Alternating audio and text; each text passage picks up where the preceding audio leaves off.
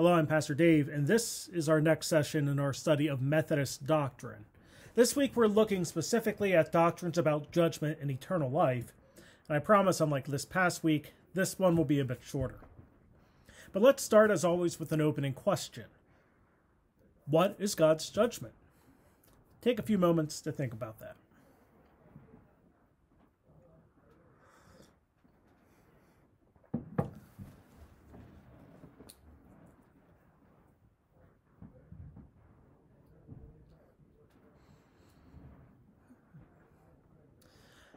This is one of those questions that can make people uncomfortable because it's not something we often focus on in the church or even in general. We tend not to want to focus on judgment or even what is sin or not sin.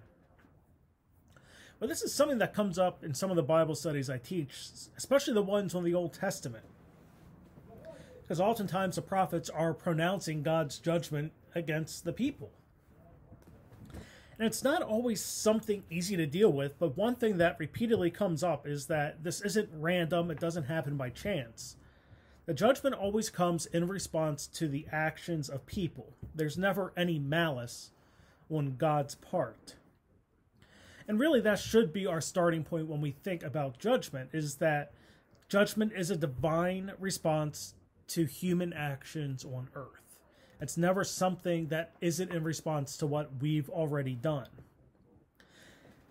And going from there into what is our doctrine of our denomination and Methodism in general, this is what we really need to talk about. And to start with this, we can look at the Articles of Religion, specifically Article 3, which really does tell us that judgment is coming. This is what Article 3 called of the resurrection of Christ states. Christ did truly rise again from the dead, and took again his body, with all things appertaining to the perfection of man's nature, wherewith he ascended into heaven, and here's the key part, and there sitteth until he return to judge all men at the last day.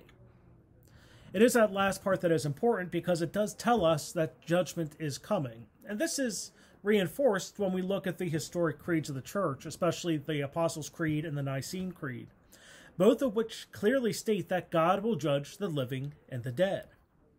This is a classic Christian doctrine. This is part of the faith. It has always been part of the faith and always will be part of our faith. Now, from this point, we do need to think about what will we be judged on. And if we believe John Wesley, in his opinion, we will be judged on every thought, word, and deed of our lives. That seems like a stark standard because pretty much every single one of us at some point has had a bad thought or said something bad or did something bad. But really, when we look at, yes, this is a judgment, we all fall short, our hope is not dependent on our own actions, but instead, we are justified by our faith in Jesus Christ. And really, because of that justification by Christ, because of our faith, there is nothing to fear in judgment. As negative as we sometimes see this, there is nothing to fear if we hold our faith in Jesus Christ. So that's that first part. But now there's that other part that we're going to look at this evening. And really, that is what leads to this question. What is eternal life?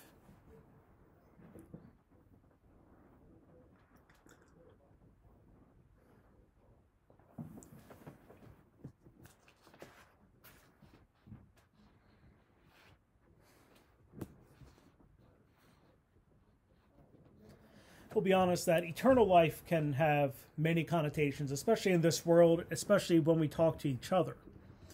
And really, the consensus isn't just one thing. If we look to the Apostles' Creed, we see the phrase life everlasting. If we look at the Nicene Creed, we see life of the world to come. John Wesley took it a different way, where his understanding of eternal life is eternal happiness. All of these really come up of trying to describe what is truly indescribable of what is to come as the reward of faith. Life eternal with God, and how do you completely describe that? It really goes beyond human description. Whether we call it heaven, whether we call it paradise, everlasting life, the world to come, eternal happiness, the New Jerusalem, it is something that goes beyond what we can say and describe effectively. But one thing that comes up with this is on the doctrine of purgatory. Now, purgatory is a medieval Catholic doctrine, which was one of the things that the Protestant Reformation rejected because of its lack of basis in Scripture. This is what Article 14 of our Articles of Faith states in this paragraph entitled Of Purgatory. The Romish doctrine concerning purgatory, pardon, worshiping, and adoration, as well as images as of relics, and also invocation of saints, is a fond thing, vainly invented and grounded upon no warrant of Scripture, but repugnant to the words of God, or the Word of God. Now, generally speaking, we've walked this back. We haven't changed our articles of religion, but we do understand within the ecumenical context, basically calling doctrine of another Christian denomination repugnant to the Word of God doesn't bode well. The sad thing is we don't really speak much of this. One thing we can see from that article is the fact that, they are something fond. They are something good. We like to do that. But we are struggling with the idea of calling upon, or basically things that aren't based in Scripture. Now, what's interesting is John Wesley personally believed that there was an intermediate state between death and final judgment, where those who did not believe would be aware of what is to come, and those who did believe would enjoy paradise. But doctrinally, our denomination, and Methodism as a whole, rejects that idea of purgatory. And officially, we're kind of silent on what happens between death and judgment. I have my own personal thoughts, as Wesley has, as everyone else does, but that takes us beyond the scope of what we're trying to do in these videos. But this does lead us to ask, what about God's kingdom? The Nicene Creed states that God's kingdom will have no end. And Wesley's understanding is really found in one of his sermons entitled The New Creation, which states a belief in a new creation which would involve the redemption and the healing of the entire universe. But in the end, all of this really comes down to the hope that we have, because it's the hope we get based on our faith in Jesus Christ to not be concerned about the judgment or the specifics of what is to come, but to look forward to God's never-ending kingdom, and really everything as God truly intends it to be. That's all I have for you this week. I said it would be a shorter week this week, and after last week's, we kind of deserve a short one.